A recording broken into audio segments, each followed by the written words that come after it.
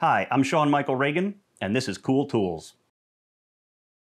If you've got a toolbox full of files that look like this, well, I won't say shame on you, but I will say shame on us, because you're looking at most of the files I own right here, and they all should have handles on them. And so should any of yours that are currently without them. Why? Number one, safety. Files are made of dense, hard steel, and the tangs are pointy.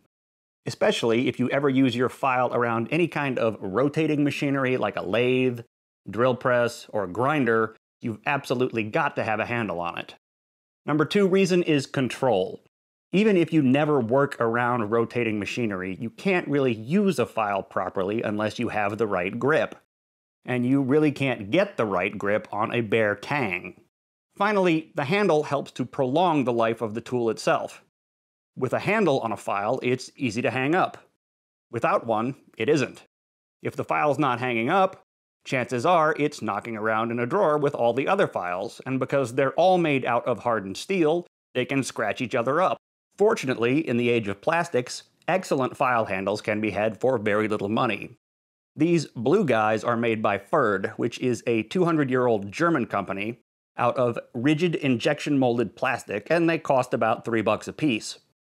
They come in three sizes: Papa Bear for files that are 12 to 16 inches long, Mama Bear for files that are 8 to 10 inches long, and Baby Bear for the little 4 to 6 inch puppies. Files, by the way, are measured from here to here, so you don't include the tang in the nominal length. These handles look good, they feel great in the hand, they've got a nice big loop at the end for hanging them up, and they've got a flat-sided profile at this end so they won't roll off the bench. And to install one, you just do this. Done. That is not coming off of there, at least not under normal use conditions. I got curious about what the inside of this cavity looks like, so I decided to sacrifice one of these handles to cut a cross-section, which I've got here. And this view does make it a lot easier to see how this opening is designed to grab the file's tang and not let it slip back out.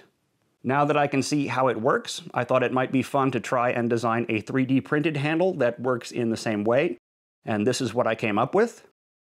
It's not an exact duplicate of the Pferd design because their version is designed for injection molding, while mine is designed for fused filament fabrication without support material.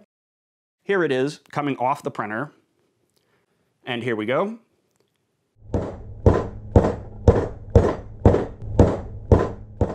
Okay, it's not a great print, but on first blush, this handle does seem to work just as well as the commercial product. And if you want to try printing one of these yourself, you can find that file on my Thingiverse page, and I'll put that link down in the description field. All right, thank you for watching. As always, there's affiliate links in the description field below the video. If you've seen anything you like, please do check those out, as well as our blog and our podcast over at cool-tools.org. We'll see you next time.